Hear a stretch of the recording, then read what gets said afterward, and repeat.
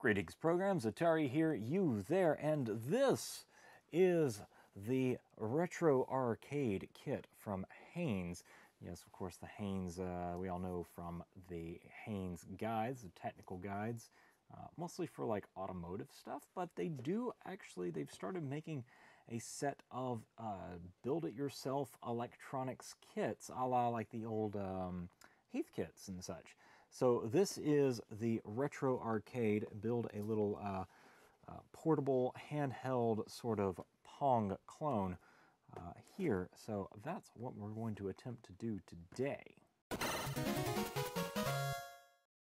So you see here we got the box, and it's kind of nice, and it has that sort of Haynes guide kind of feel to it, and it also has that kind of like late 70s, early 80s kind of vibe with the wood grain and the rainbow colors. It's very novel, it's very niche, very period appropriate.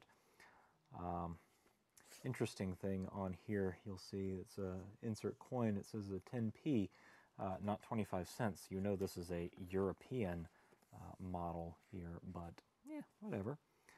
In fact, here we go, Germany, yeah. And Haynes & Company, haynes.co.uk. So this is definitely a European model, but that's all right. You can get them here in the States just as easily, and it works just as well. Build your own electronic ping pong game. Relive the pixelated playing pleasure of the 1970s with this unique kit. Build your own version of the iconic tennis arcade game, because Pong is copyright and trademark and all that stuff. So you can't actually say Pong. But whatever, we're going to say Pong. Pong, pong, pong, pong, pong, pong, pong, pong, pong. Perfect gift for fans of gaming, nostalgia, and makers alike. All right, so that is that. So let's just open up the whole kit here. So that's just a sleeve that slides off. And we'll just put that away right there. So this is the whole caboodle here, and apparently this is actually also the outside case for everything. So there's a magnetic clasp there, opens up, and we see we've got our little kit. So this is obvious, that's a screen, and we have the main board here. Already has our chips soldered on, so this is only going to be just a minor soldering job. I guess this is designed for, you know, novice to kind of intermediate. Soldering chips is a little more of an advanced skill, but, you know, I mean, there's a time and a place to learn that. This is apparently not it, though. I am glad that they went ahead and soldered the matrix for me, so I don't have to do all 120 LEDs, surface mount LEDs, by myself. That would be annoying. So I'm kind of glad they went ahead and did that. So it looks like we just have a few basic parts here, a couple of potentiometers, and the battery kit, and that's all I see, really. That's, that goes with the potentiometer there. Let's see here. Yeah, that looks like the whole thing. Yeah, a couple of little, that looks to be about it. Actually, looks like it comes with a little length of solder, too. A couple of little lengths of solder and some wire. So that's pretty much all we're going to be doing here. Not a very complex build at all. So we'll just get this out, and we'll take a look at our instructions here. Build your own game console with a 2-player table tennis game. Okay. Let's see, take you back over 30 years, immerse yourself in the past time, blah, blah, blah, blah, blah. It's all running off a ATmega 8. Oh, there it is. Yep, ATmega 8A, right there. Look at that. 2 knobs allow you to play against the partner. You can also play against the computer, the microcontroller. You have to insert a coin, though. Interesting. Score shown on the display. Wonder how they do that, because I don't see any 7 segments. It's just the LEDs. Okay. Let's see, microcontroller, circuit board, LED display, 2 10K linear pots, 2 knobs, battery compartment, stranded hookup wire, 2 pre-cut bare wires packaged under E. So that's actually, those are, okay, that's actually wire, not solder. Plastic mounting housing, G. Oh, that's this guy, okay. Diffuser, that's this guy. 4 double-sided adhesive dots, not shown. Okay, so fairly simple. Shouldn't take more than like half an hour to put together. So, I guess we will just go ahead and get started on this guy. Let's see, click the circuit board into the tray and mount both pots into the housing with the washers and nuts.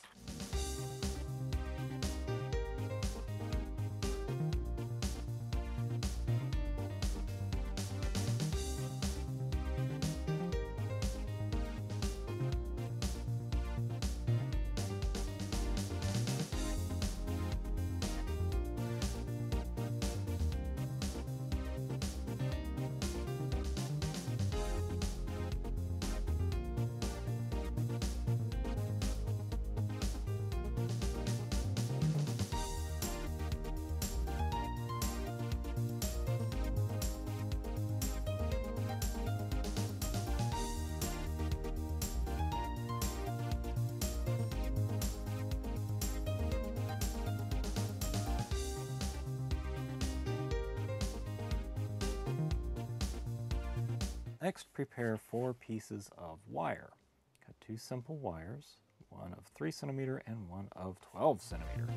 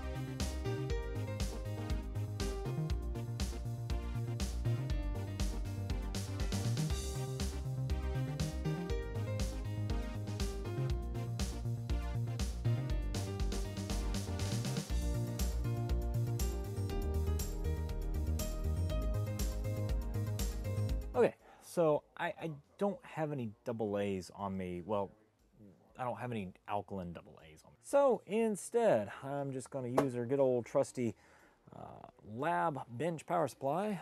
And let's see what we get. We'll hold on to your butts. Ha-ha! Excellent. So we got, all right. Ooh, ooh, ooh. Oh, look at that. Look at that. It's working. Boop. I guess that's how we keep score, huh? So move it down to there. All right, cool. 1 to 1, okay. Boop. All right, so that's how you keep score. So that's it, and it works. Excellent. Cool. Okay, so it looks like just from here on out, we just gotta tuck everything in. We'll just put that in right there. And, oh, there it goes. Boop, just like that.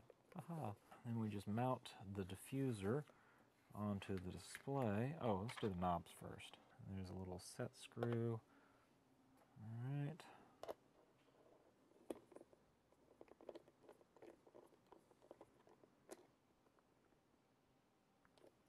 Okay. I love the chunky design. It's very, very disco. I like it. All right, and then we just mount the diffuser with these little dots. So you take that. Aha, look at that. Will wonders never cease?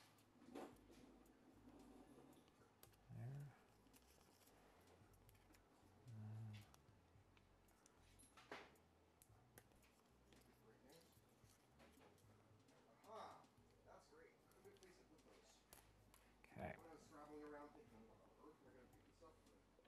Ah.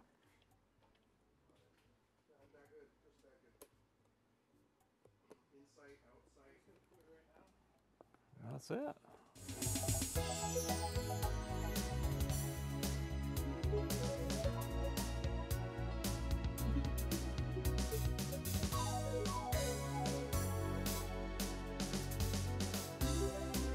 So here is our completed Haynes Retro Arcade box. It's a cute little box, cute little soldering project for kind of a beginner to intermediate soldering job there. Everything's already programmed. You don't have to worry about any of that kind of stuff. You put the coin in, it turns the game on, and there you go. There you have it. Two 10K potentiometers control the paddles up and down the sides, and you can have a little retro fun with yourself or with your kids or nephews, nieces, whoever you got. It's a good way to introduce you to a little bit of a soldering project, and it's a, just a fun little diversion for a Saturday afternoon kind of thing.